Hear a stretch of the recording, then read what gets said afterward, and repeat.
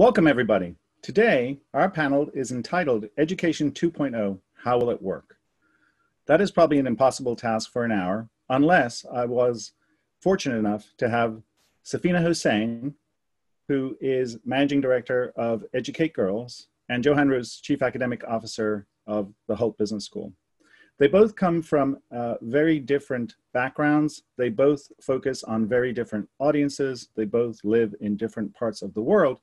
And what we decided to do with this panel is to hear their stories of how they view education, what their purpose and mission is in their respective institutions, and then dig a little deeper into those narratives to understand a little bit more about the patterns that we might see, the common patterns between what might be happening in India and what might be happening on a global scale for a university institution. And as we examine those patterns, we will observe that there are some commonalities there. There are some threats, there are some risks, and we're going to end the session with analyzing those patterns to understand what do we think about Education 2.0 and what is it going to mean for us moving forward as a global society. So, first and foremost, I'd like to introduce Safeena Husain. She's the founder and executive director at Educate Girls. And I think the next few minutes that she's going to be sharing her story, you'll be quite moved and quite motivated about the work that she is doing. Safeena. Hello, good evening. My name is Safeena, and I started Educate Girls about 12 years ago. It is very linked to my own personal journey. I grew up in a lot of poverty and violence and abuse, and my life changed when, because of a lot of wonderful things happening, I happened to go to London School of Economics and graduate from there, and my life was never the same again. And that's what's really motivated me to kind of come back to India and work on this particularly difficult issue.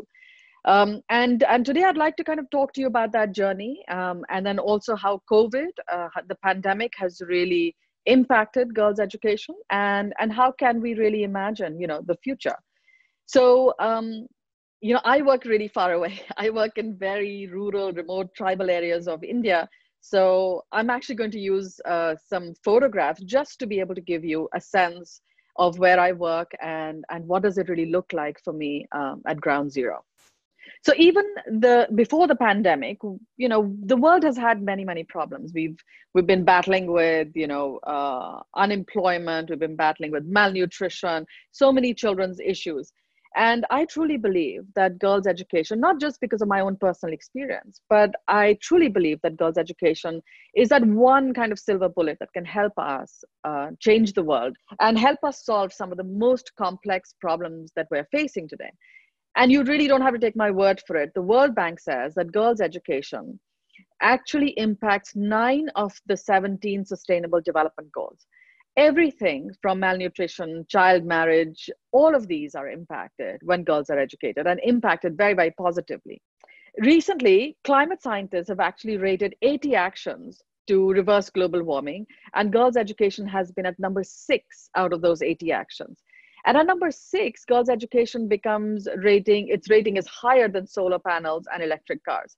So it's a truly transformative medium if we want to fight poverty, if you want to, improve health, literacy, employability, income, any of those pieces, and climate change.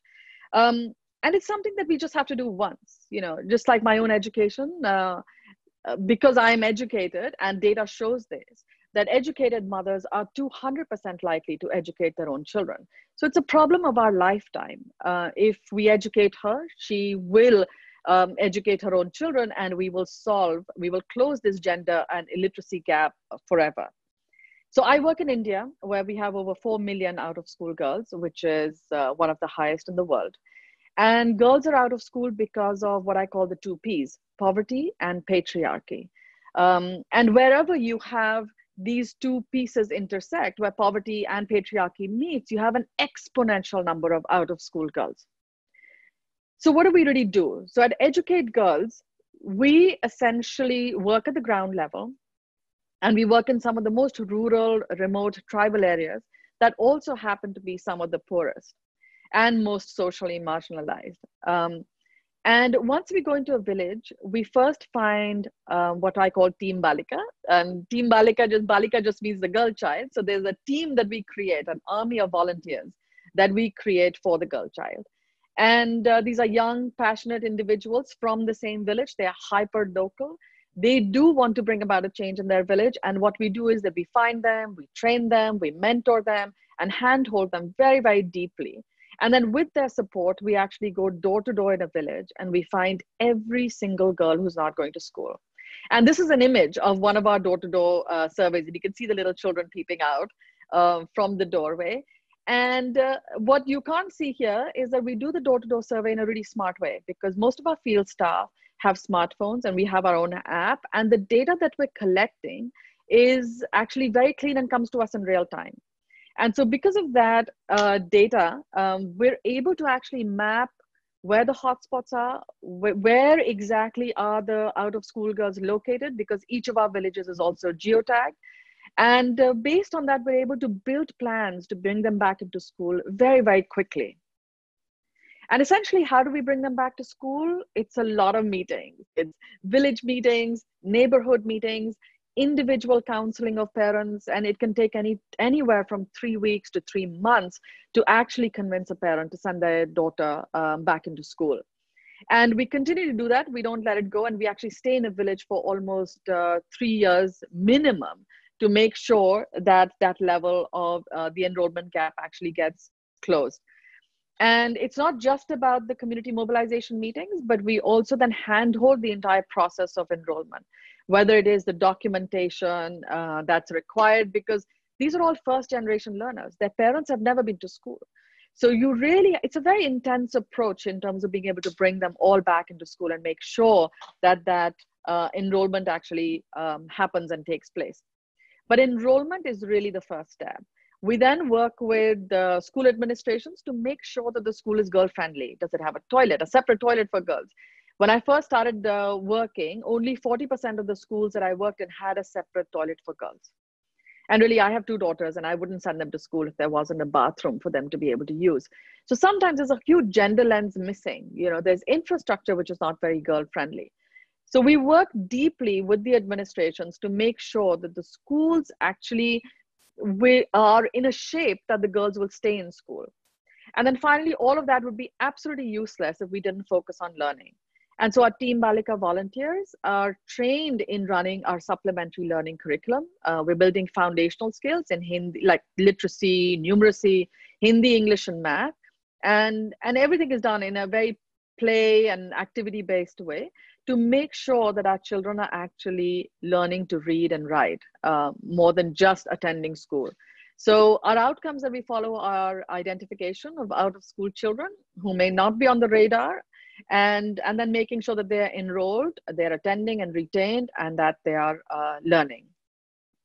And over and above that, what we also do is we do a life skills program for our adolescent girls. These are girls in the grade 6th to 8th grade. And also have a program working on secondary completion. So it's kind of like an end-to-end holistic program. And that's essentially the model. It's really finding this Team Balika volunteer and with their support, finding out of school girls, connecting them back into school, and make sure that they are staying and learning. And what do we know after, I've done this for like 12 years, and we know that this model works. And our last third-party evaluation report, when it came out, the evaluators said, they showed that Educate Girls' model is able to bring 92% of all out-of-school girls back into the school system over a period of 3 years. And which is really, because we are working in the hardest areas, it's a big validation. And secondly, in terms of learning, our children actually gained almost an additional year of schooling compared to the average student. So we know that the model works and works really well. Our evaluation was a gold standard, RCT. And we also know that the model is scalable because we're already working in over 14,000 villages. We know that it is smart because of the heavy use of data and technology. And we know that it is sustainable because it is community owned. Our Team Balikas are from the community. So the entire model is owned by the community volunteers themselves. And secondly, it's sustainable because we work in partnership with the government. So it's a very systemic model. We're not creating a parallel delivery system. We're actually working in the same rural government schools that are there, and then making sure that they're actually, working much better for our children. And so over a 12-year period, having built this model, knowing that it can scale, knowing that it has a very, very high impact, we actually wanted to take all of our data and analytics and really dream big. And we were like, what can we do? What is all of this information really telling us? And what we saw was that India is a very, very large country. I mean, you can call it a subcontinent. It has 650,000 villages. But we had a great insight. We knew that 5% of villages in India actually have 40% of the out-of-school girls. So we built this big, audacious dream. We said, you know what, in 5 years, we're actually going to get to all of these 5% of these villages, which have this largest chunk of the problem. We're going to saturate these villages and then make sure that we can actually, close the gender and literacy gap forever. We'll work here and we'll deliver the results that it takes for our girls, which will mean that we would bring back 1.6 million out-of-school girls back into the system and make sure that they're staying and completing their education. And so this was this big dream, and it was all kind of going well. And then the pandemic hit, and it was crazy for us. And I wanted to show you two or three more pictures, and just to give you a sense of what it really did for us. First and foremost, the pandemic actually makes girls' education much worse. It's going to set us back in a big way. Here we were dreaming such big dreams. And we know the data from Ebola, the number of out-of-school girls after Ebola, the data that came from Africa said, that number tripled. We know that gender-based violence goes up. In the first 11 days, our helplines had almost like 92,000 SOS calls from women and girls. We know that, so many, because the pandemic has made the two Ps, poverty and patriarchy, much, much, much worse. And so the first thing that we did as the pandemic hit is, what I call, to tackle the two Ps, we use the 3 Rs. And I'm only going to describe the first couple of Rs. But the first R was about relief. And that relief was really critical for us, because we know. And the relief was about hunger, because the pandemic, we had a very, very strict lockdown, and we had extreme hunger in some of our villages and for some of our children. And the thing, not many people realize is that because of patriarchy, women and girls are some of the last people to eat in a house. Again and again and again, we see this, that, they'll serve everybody and then they will sit and eat. So when you have a situation of hunger, when you know that, food availability is an issue, we know that our women and girls would go hungrier. So first and foremost was relief, and was really the big focus was on relief. And you can see the picture here. We actually did not just delivering food to the most remote villages, but in many cases, we hired even like boats to make sure that we could get food to that last most remote household. And really dropping food off at somebody's home. And we covered almost 500,000 individuals just with our relief effort. And this was the first 3 months of the pandemic when it hit. Between starting March, we were like, this is what we really, really need to focus on. The second piece, as we after the relief phase of the first 3 months, we actually focused on recovery. And recovery for us is that, our children will disappear. They will never come back into the school system because they haven't been anywhere close to teachers, to learning, to the school since March.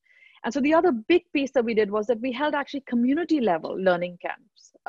And this is just in your neighborhood. And obviously, these are only held if and when it is safe to do so. So we have all of this, criteria for mapping. You're in a red zone or in a green zone or whatever. And wherever it is possible, only with the permission of the government, the community, and given the COVID situation on the ground, we've actually been running very neighborhood-based learning camps.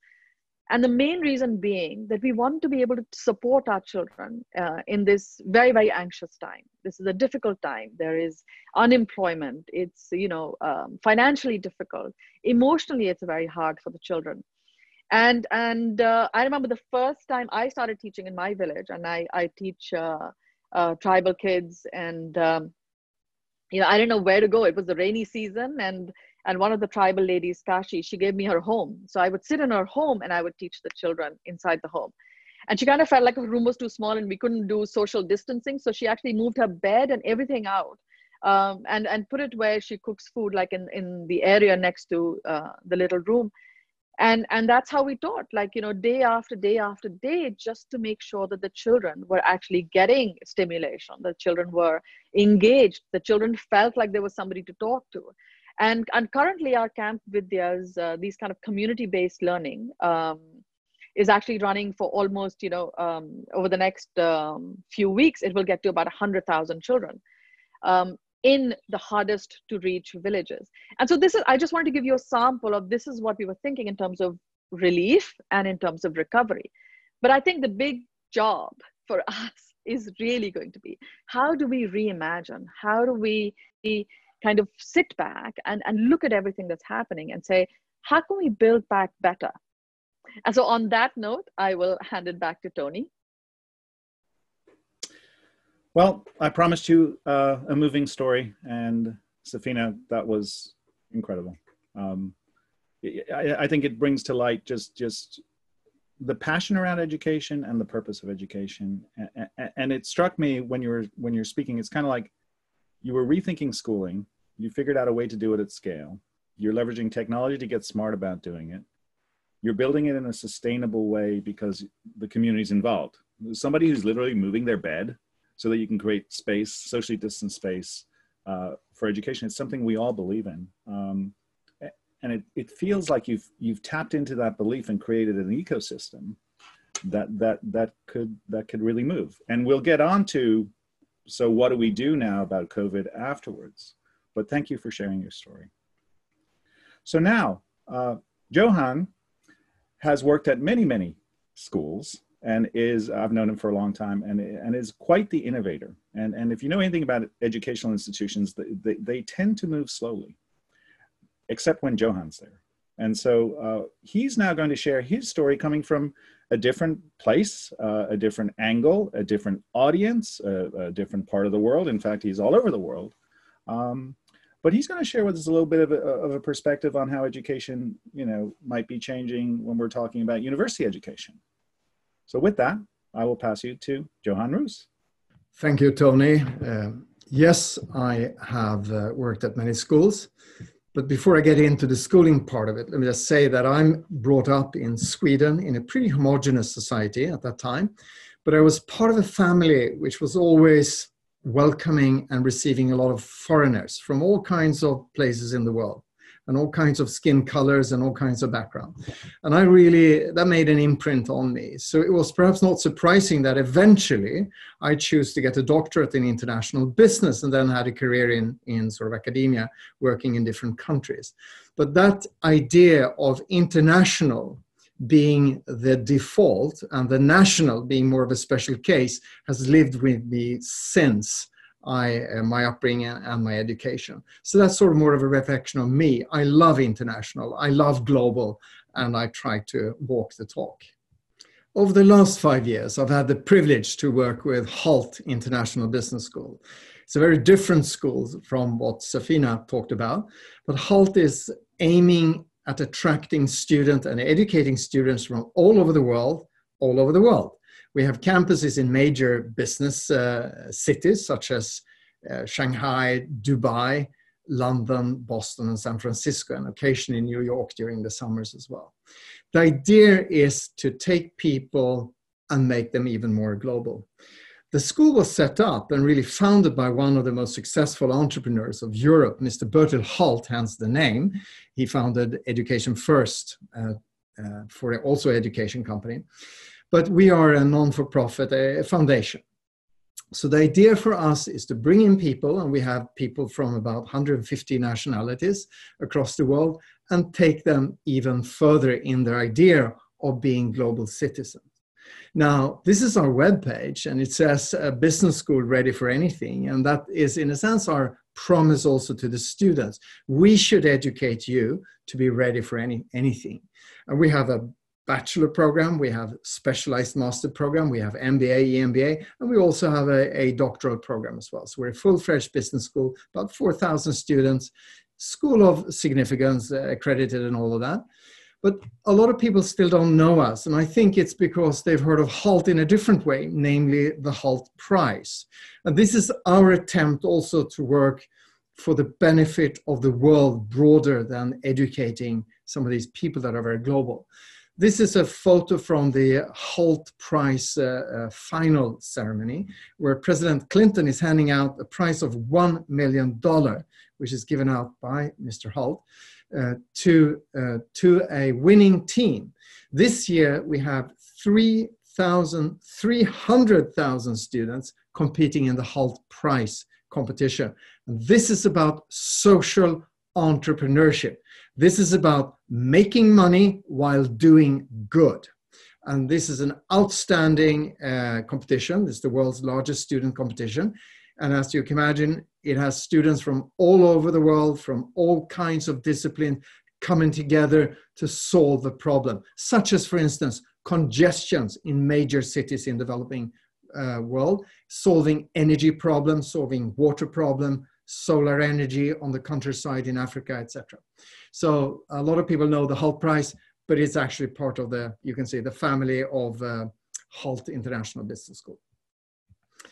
We are a business school, like many other schools, but this is how a classroom would look like before the pandemic. We would have people, as I said, from all over the world, meeting, talking, doing some exciting things. And of course, we, like everybody else, and in particular us, you could say, who are catering to international students, were of course dramatically hit when the pandemic struck us all.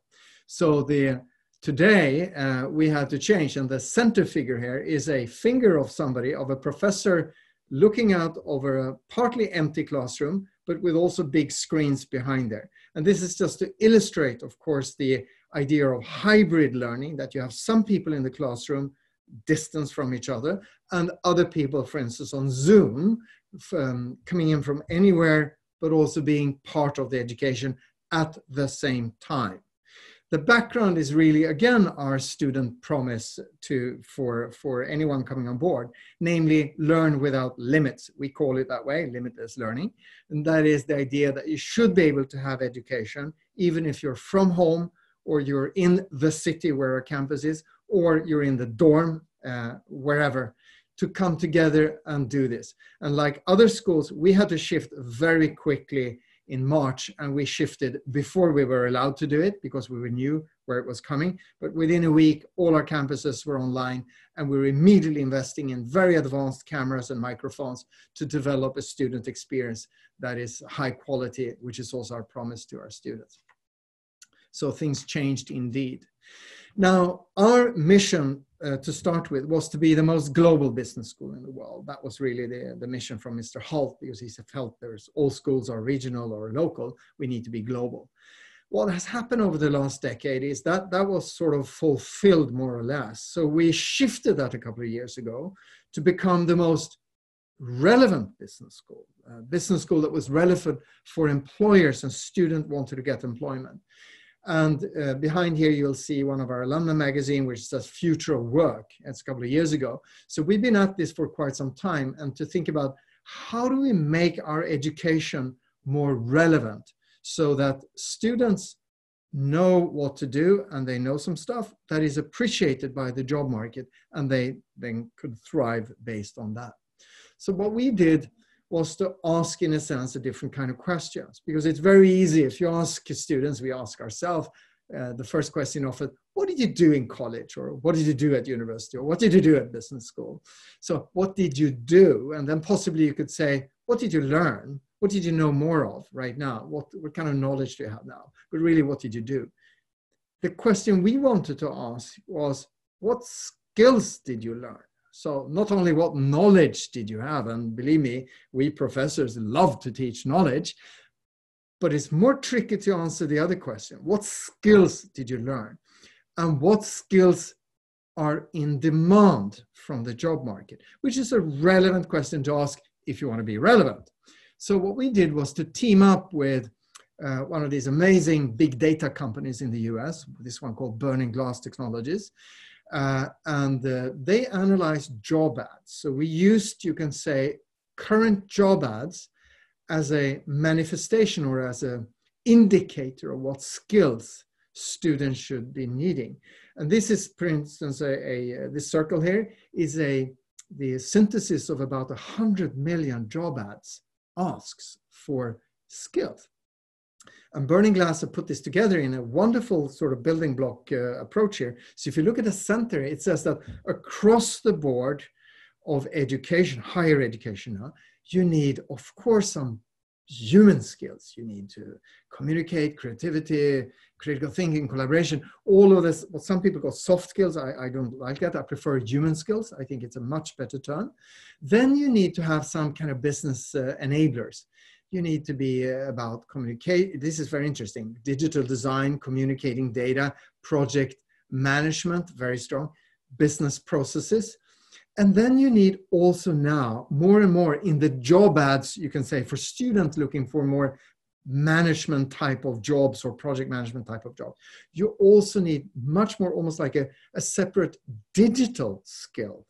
You need to be able to analyze, managing, develop, visualize data. You need to have developed some software. You need to be able to understand a lot of software tools now as well, even cybersecurity. And this is emerging as like skills you need to have, no matter almost what education you have. For instance, whether you're an engineer or whether you're a business student, and sometimes even if you're in the liberal arts, you need to have this too. So this was a very strong signal for us. So we started to look at millions of job ads for, you can say, for jobs that our students typically would like to have when they graduated. And we started to work through an elaborate scheme. And this is another one, not only what skills do you want to have, but also what levels do you have. And this is taken from the Lumina Foundation, another big non-for-profit in the US, that has set itself out to understand, let's talk about levels of skills. It turns out there's 8 levels of skills in their framework, but you start as a novice and then you become an expert and a master, right? It should be the other way around. You go up. But then it's like within knowledge, you know something, but also your skills. You have specialized skills, you have certain interpersonal skills, you have a whole range of skills that we cannot see on this board here. But it's just to give you an idea of how we started to think about curricula to be even more relevant. So we started to sketch down, what about our BBA? What about our master program? What about our MBA program? What should be the core skills for these people?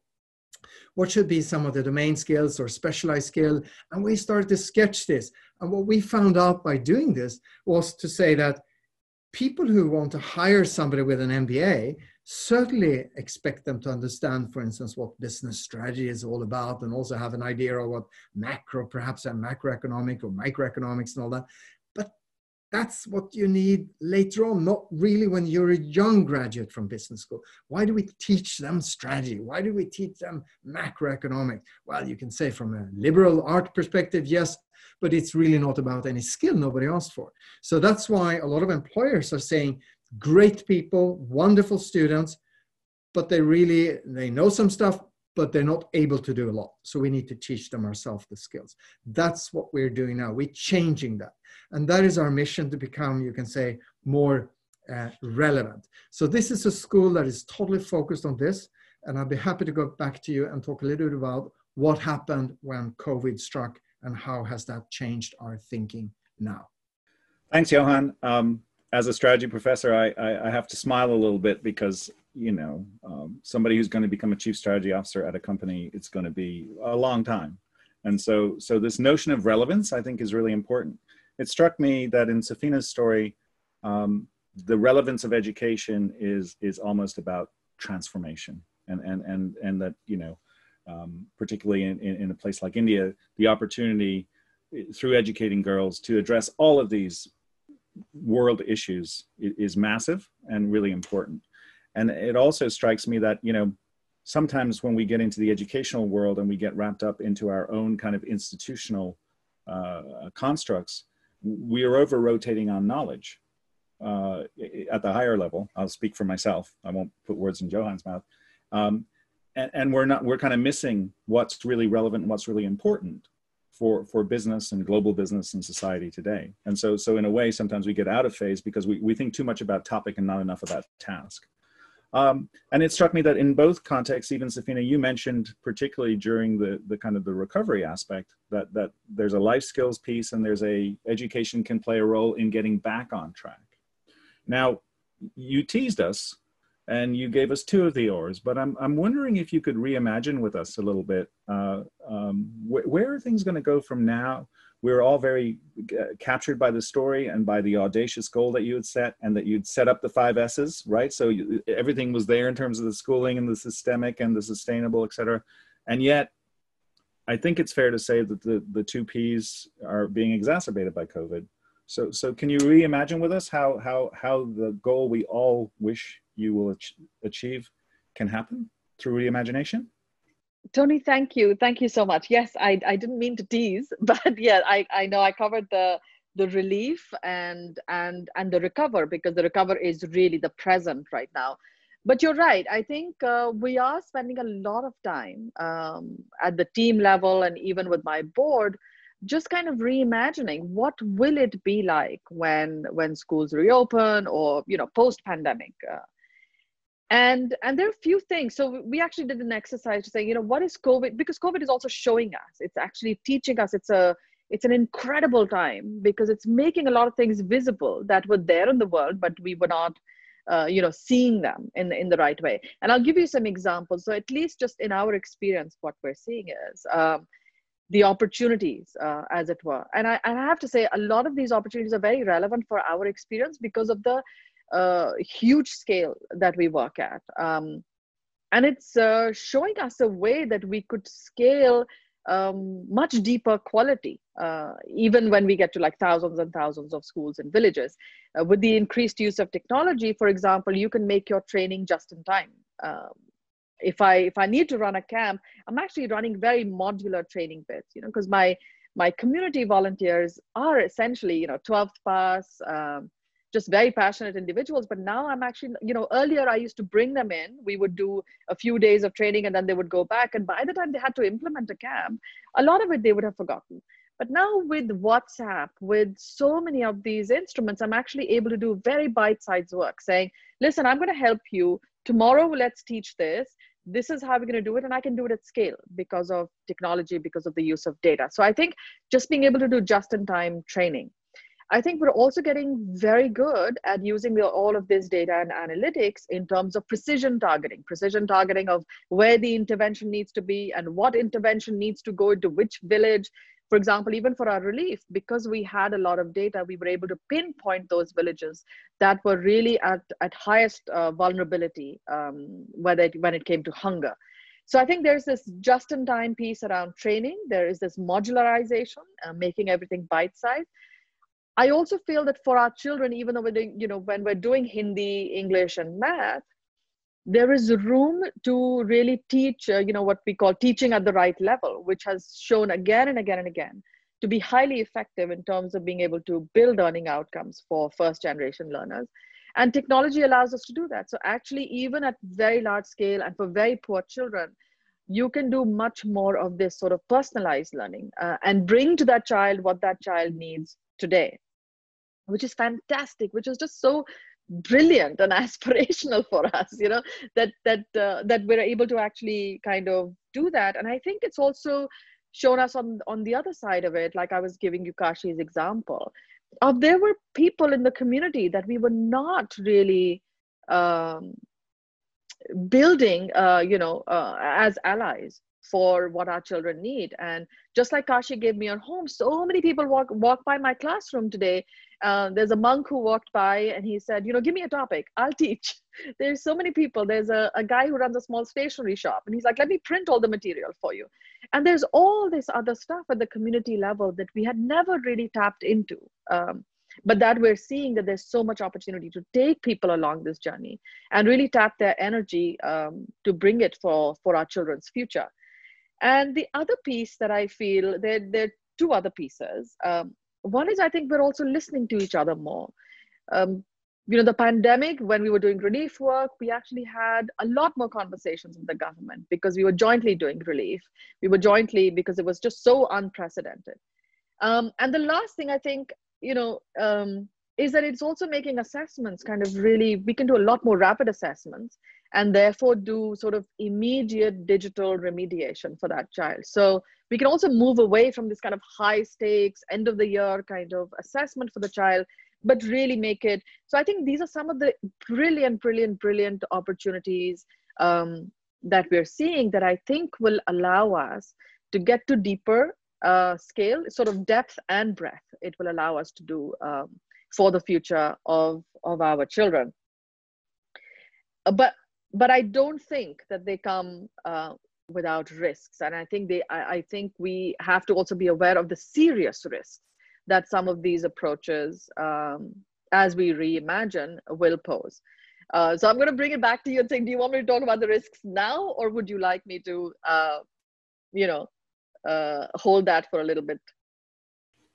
So maybe we'll hold on risks for a sec, because you've kind of highlighted some of the key learnings and how we're reimagining. And Johan, where we kind of left your story was in seeking to become the most relevant business school, it became about skills and doing, maybe more than knowledge and knowing, if we will, which is what we think about the traditional higher institution. So could you round out that story? In a COVID world, obviously now we're in a hybrid. I could very much resonate with the picture looking at a series of screens as opposed to a classroom.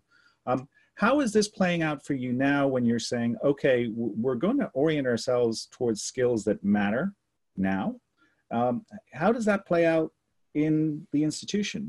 Do you still have a strategy class? Do we learn in more small bite-sized learning, as Safeena alluded to? Can we personalize learning more? Can we work at different levels? You highlighted 8 different skill levels. How does this operationalize for you, and how has COVID perhaps accelerated some things and you've learned more, but also we'll then get to the risks afterwards? How's it working out? I think, first of all, it's working out very nicely, if I may say so, because we are pretty fast and we do what we like to do and we don't have to ask for permission a lot. But having said that, everything I've talked about requires a lot of rethinking. And this is also pre-COVID. It's rethinking on what kind of content should we teach, what kind of pedagogy should we use, and what kind of assessments are meaningful. A little bit like Safeena is also working on some of these things. So shifting from sort of a knowledge at the forefront to a skills at the forefront perspective actually changes everything in education. And now I haven't talked about online. It is just that shift. And you could say, even if we have been hit by the pandemic now, this still holds up very nicely. But again, professors will have to work harder, you can say, to make this happen, that's for sure. But let me just mention also that I just read this report from my good friend, the CEO of Burning Gas Technology at Siegelman, called Good Jobs in Bad Times. And it turns out, if you look at the data now, and I just got this last night, look at the data, it's so obvious now that there's, a lot of people want to have a bachelor degree, but there's very few openings, at least you can say in the industrialized world. Very few job openings. And those jobs that require less education do not really value experience. So it's a little bit tight for those two tracks. So we have to think differently. And then the skills perspective is accentuated. And I just talked to a friend before this event saying that it seems like his daughter will have to study anything plus computer science something. So there is the whole digital is just taking on a new dimension, and it's skill-based. And then it's perhaps not surprising where you have a totally new phenomena, namely that Google is entering into the higher education market with Google Career Certificates, with 6 months short, bit-sized type of skills building. You have LinkedIn doing everybody's running into bite-sized skills education. So that's clearly one trend. Adding to this, there's another trend, which is about big corporations wanting to have their own higher education degree. And we just formed a partnership with Ernst & Young, which is hundreds of thousands of employees getting access to sort of what we call a tech MBA. It's a totally new thing. And it's sort of, you can say, a manifestation or an illustration of what will become stackable degrees. It will become a number of badges and certificates being stacked, checked for quality, and then eventually you can take a degree in its more traditional sense. So those are some of the things that are happening. Of course, that's online. So there is a lot of things happening right now, but I'll stop there. Great. So the pattern here, we said we'd have two stories with patterns, is that education really matters, that it's changing, its nature and its form are changing right before our eyes, perhaps accelerated by COVID. And I think when we think about a big disruption like COVID, there's kind of two types of change that happen. There's the accelerative, decelerative change. So things happen faster and people do things more online, digitally faster, you know. So we thought, my mother now orders groceries online. She would have never done that before. And now she wonders why she never did it before, because she had to get over the hump, right? And there's other things that will slow down, like travel is an issue at the moment, right? And then there's paradigmatic. So it's almost like while you're busy dealing with the accelerative change, the actual nature of education itself might be changing before our very eyes, right? So there's clearly opportunities, and you both highlighted it in kind of this unbundling of the traditional curriculum. There's the modularization and the bite sizing. There's the community aspect, Safeena, that you said is, I don't need to kind of bring educators into a massive 5-day training in Mumbai. We can do a 15-minute prep, you know, with a monk over Zoom ahead of he or she, you know, doing something 5 minutes later. So there's this kind of, in one way, we're disaggregating things down into bite size. In another, we're organizing it in context. So if content was king, context is the kingdom. People need to know this now. So let's emphasize that, and let's spin that out. So what I'm seeing is, it's, you know, I still joke about, why do we have summer breaks? Well, we have summer breaks because in the old days, that's when people tended to the farm. So we have this institutional legacy of that doesn't make sense anymore. And Johan, I can see on your side, you're really pushing the same kind of concept with bite size, with kind of badging, learn as you go based on what you need to know and do.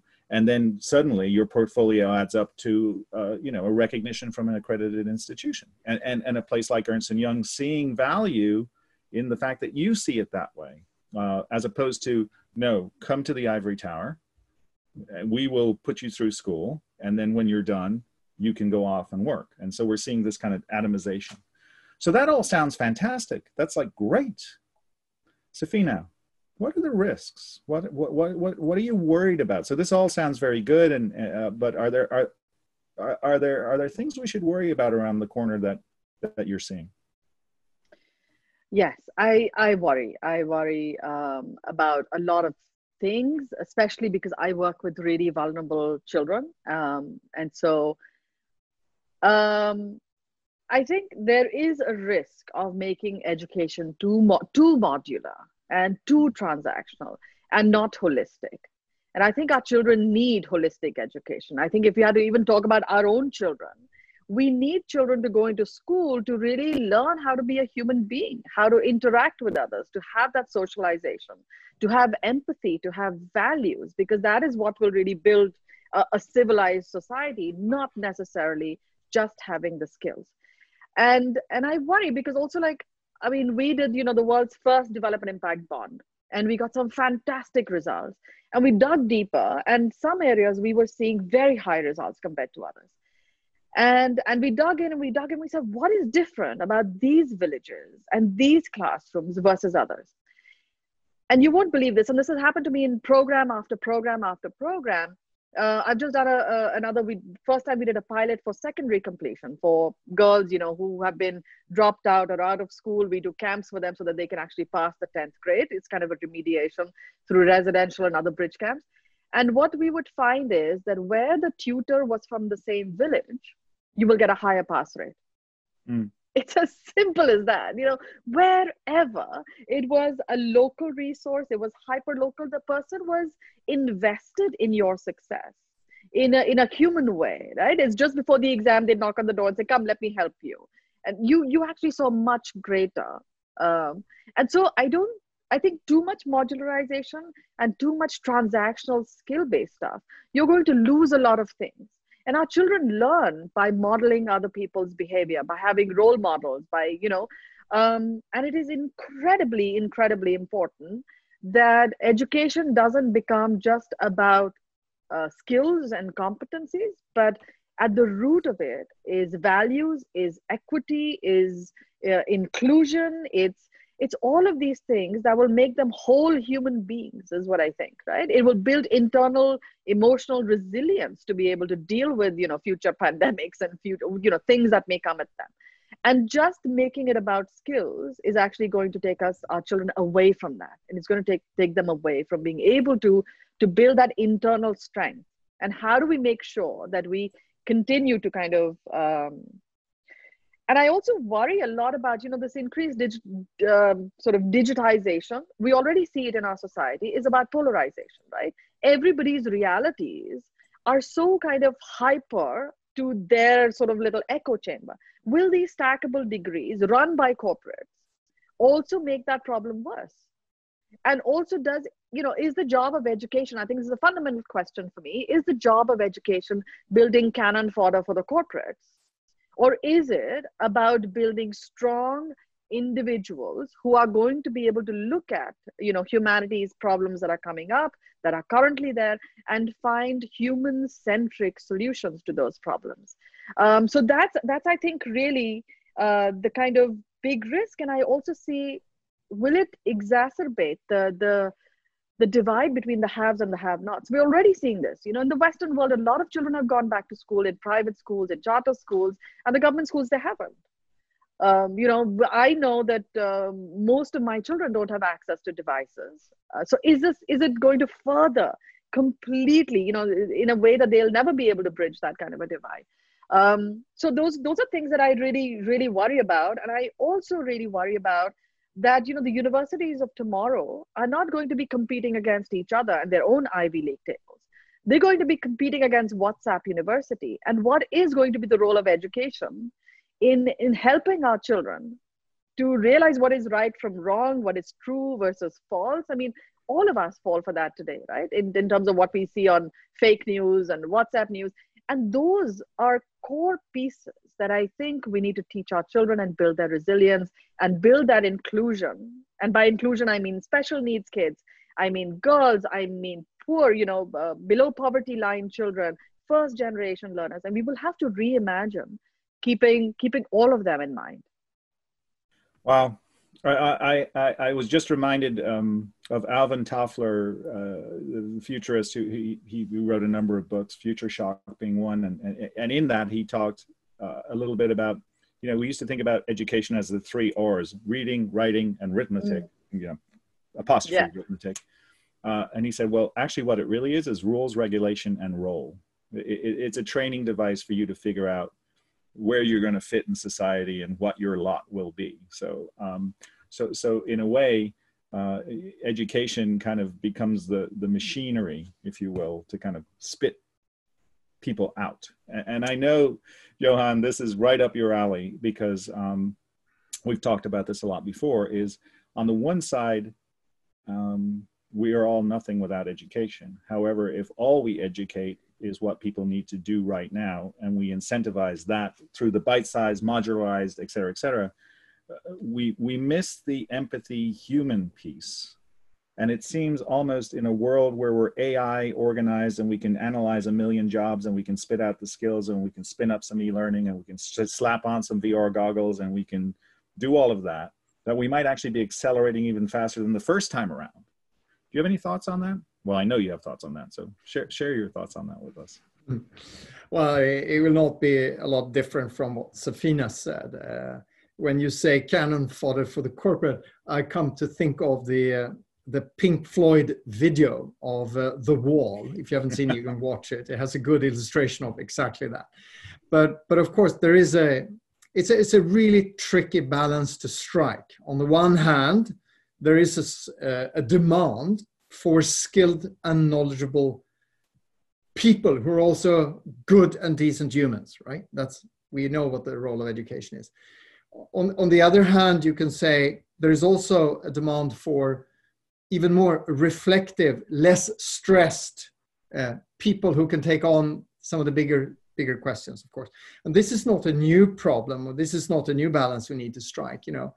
Even yeah, this is, I'm sure, in Vedic readings as well, but in the Greek reading of philosophy, you'll find this in Aristotelian ethics. The whole idea that you need a good education is to become or leaders will have to have good education, and that means they should know about the natural world. You can say the laws of nature, episteme. They need to be cunning and smart, street smart. They need to have the skills to survive, right? That's a metis. But they also need to have sort of the capacity to go beyond their own egoism and make decisions and take actions that are good, not only for them, but for the community and world they are part of. This is sort of an extreme simplification. And of course, we must not forget that one. And the purpose, and that's why universities were organized the way they were before. And a good education was a little bit of everything, a little bit of the natural sciences, social science, the humanities, and a lot of sports and all that, because that practice some of the moral judgment you have to take. And we, of course, every school and every university try to retain that and keep that, and is keeping it. For instance, in our curricula, we pay an extraordinary amount of attention to how do we kind of work that other part into with projects, and what kind of pedagogy, and how do we do that? So we develop these people that are not just the first two, but also have this what's called practical wisdom part of it, of the education as well. It's very different. It requires very different pedagogy. But it's important to do with the girls in your school, Safeena, and with the future business leaders in my schools and in other schools as well. So of course it's tricky, but we have to do it.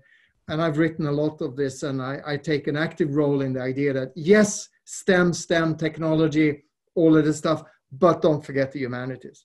And other people have written about this. You remember Yuval Harari's book, Homo Deus? Yeah. He talks not only dismantle the humanities or humanism, he brings about an idea about dataism, where everything is controlled by the big tech firms. They know our feelings before we know it ourselves. What kind of world is that? Well, I wrote this piece about techno-humanism. If algorithms know all the answers and make all decisions, who is the leader then? Or who is the person then? Yeah, I couldn't agree more. I think that, I feel we're running an even higher risk today than we might have in the past of losing our humanness to automaticity, because the algorithms today, as they are working, are kind of about commanding our attention to control our consumption, kind of thing. That's the algorithm. The algorithm is really a commercial algorithm, and that's understandable. They're business people.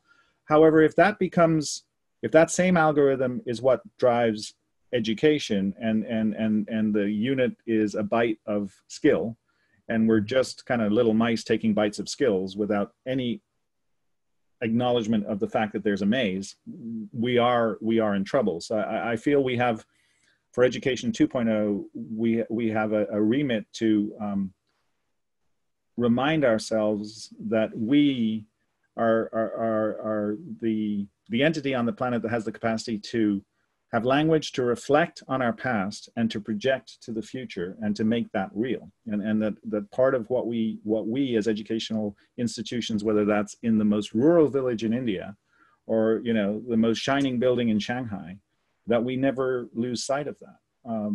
Because if we do, we've missed the point of what Education 2.0 is, and we will lead to more polarization and haves and have-nots for sure. So perhaps I could close this with a wish. And the wish is that maybe 5 years from now, post-pandemic, one of Safeena's village girls ends up in one of Johan's programs. Wouldn't that be good? With that, I'd like to thank Safeena Husain and Johan Roos for a stimulating discussion, both coming from different places. Lots of patterns of similarity in terms of how we can leverage technology to kind of automate things, but let's not forget, at the end of the day, it's all about the human being. Thank you all very much. Thank you, Tony. Thank you, Safeena. Thank you, Tony. Thank you, Johan.